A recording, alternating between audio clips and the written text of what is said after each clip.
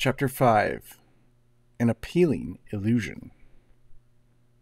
But liberal Catholicism has a powerful attraction for souls today sick of the truth. Playing firstly with words, it soon plays with ideas, undermines true principles, and leads to the uttering of tremendous falsehoods, such as that man and God are quite different since the French Revolution from what they were. This is heresy and blasphemy.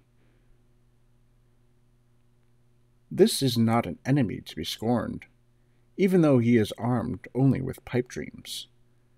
There are pipe dreams that reason must not challenge on her own. She will be defeated, not by the pipe dreams, but by the sympathy souls have for them. Souls are sick, and with a terrible sickness.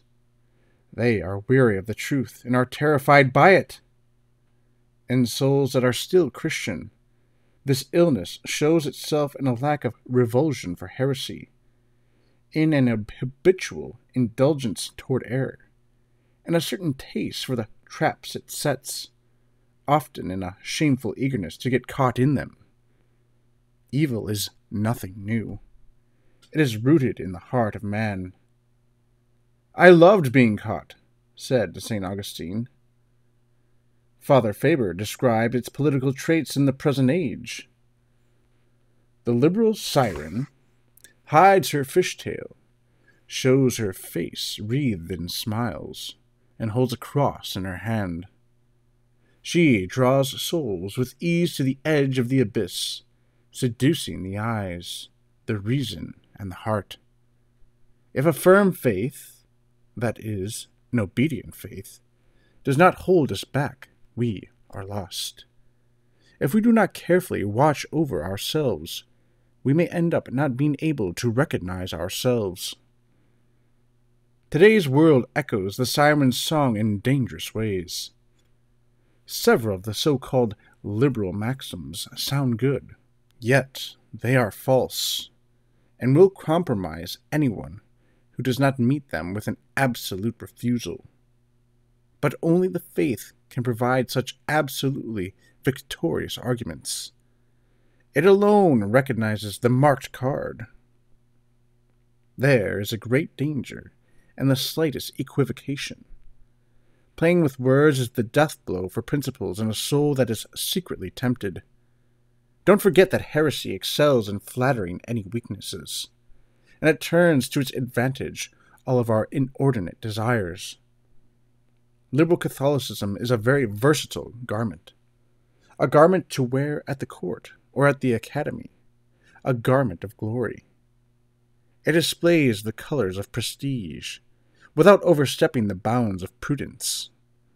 It enters a church and is received in every palace, and goes just as well in all the taverns.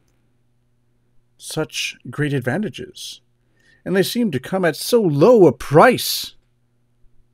Accept a few liberal phrases, disclaim a few intolerant expressions.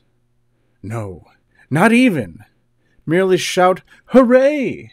for one such phrase, and groan a bit for another. That's all that's really needed. The liberal church requires no further profession of faith. Utter the sacramental words of liberalism, and you have already gone a long way. This shift of words quickly brings about an enormous shift of ideas. Along comes a special pleader who knows how to cast a veil of beautiful illusions over the nakedness of a conscience henceforth anxious to be deluded, and the liberal thesis triumphs. The truth is suddenly false, and falsehood true. You lend an ear. You are soon repeating enormous falsehoods. You no longer have any difficulty in admitting that since 1789, everything has quite changed, not only on earth, but in heaven as well. That there is a new mankind on earth, and a new God in heaven. Typical of heresy. Explicitly or implicitly, every heresy has uttered the same blasphemy. Let us pause to consider for a moment.